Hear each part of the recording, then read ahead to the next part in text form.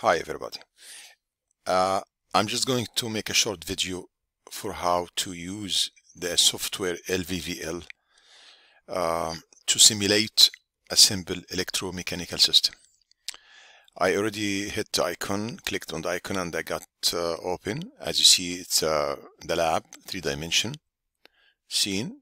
The first thing that you click on the equipment, electromechanical, choose the first item, mobile workstation, and by the mouse you can use it. Yep, move it till it reach the level that you like, and then with just one click it turned to gray. It means it's active now and you're ready to stack your racks in workstation. The second item that you're supposed to use, the power supply, because everything needs a power supply, so that's the power supply. Okay, and you need data acquisition system. That's the last item, because that is going to be used to measure the voltage and the current. Well, let's say that you have a resistive load, so you need the resistive load. That's the resistive load. You put it in the top here. And now, you want to measure the voltage and the current. Before you say you are going to measure the voltage or the current, let's just connect the circuit, connect the voltage to the load and to the measurement tools. How you do that? First, you make sure that everything is off. Everything is off. The all power is off. Okay. And you connect from the 24 voltage AC to the data acquisition interface. That's the first step. Why? Because the interface, data acquisition interface, will never work without being supplied by the 24 voltage. So that's not to forget, just put it the first thing. Then the resistance, I'll just make it bigger, drag it here, closer to us. The resistance consists of 3 groups. The first step, you connect, click, and connect the top node. And click and drag the wire, connect the bottom node. So now we have resistance. But the value, you don't know. The value of the resistance is determined by switching on and off these switches in a pattern. There is a chart. It's going to be in the lab, and also I posted in the folio. And for an example, I'm going to choose 100 ohm for this resistance. According to the chart, I'm going to switch on the first one and the last one, but the middle one I will leave it off. Second group, I'm going to switch all of them. Last group, I will leave them off. In this pattern, the equivalent resistance is equal to 100 ohm. So you are done with the resistance. Okay. Now you want to connect the power supply to the resistance. Let me magnify it a little bit. Take it up, yeah, so you can see the power supply. Yeah, here's the power supply. I'm choosing the one in the middle because, as you know, the one in the middle, it's AC voltage and variable from 0 to 120.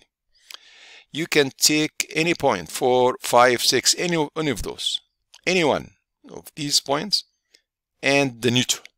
I'll choose the top one, 4, and I will connect it to the top node of the resistor. So now I connect the supply to the resistor, and I am going to connect the neutral to any of the bottom node.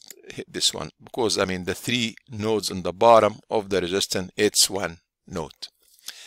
Now I connect, and if you do the power, if This one you have to switch it on all the time, supplying the data acquisition card. It doesn't matter. This one is the most important thing. It turns the power to the all boxes here. It turns the power for the DC and AC. But now I'll turn it. But what do you observe? The meter didn't move. Why? Because that's the way you're going to, that's the power supply. You got to change that's AC, that's DC. I'm using AC, so you got to that's connected to 4. All right, return it back to 4. Yeah, that's where you are connected between 4 and N here. So that's right. I close this one. I go to the second one. Okay, this one for the voltage, the magnitude of the voltage. It's at minimum, at 0. Yeah, there are 2 ways to increase the voltage. You just click on the maximum one by one, but you do that if you increase it little by little. You see 1%, 10%, 11, 12, so on.